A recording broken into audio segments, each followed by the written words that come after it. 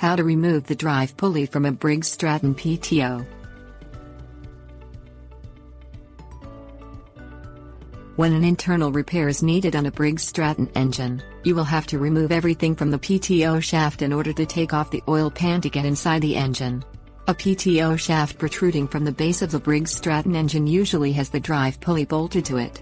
The drive pulley is the main pulley that makes a belt rotate at variable speeds and runs another machine's pulley. Things you will need: pipe wrench, wrench set.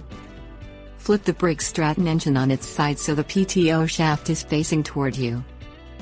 Tighten the pipe wrench onto PTO shaft above where the drive pulley is bolted on. Fit the correct size wrench on the bolt holding the drive pulley onto the base of the PTO shaft. Hold the pipe wrench with one hand as you rotate the bolt holding the drive pulley onto the PTO shaft with your other hand counterclockwise. Remove the bolt and pull the drive pulley off the PTO shaft.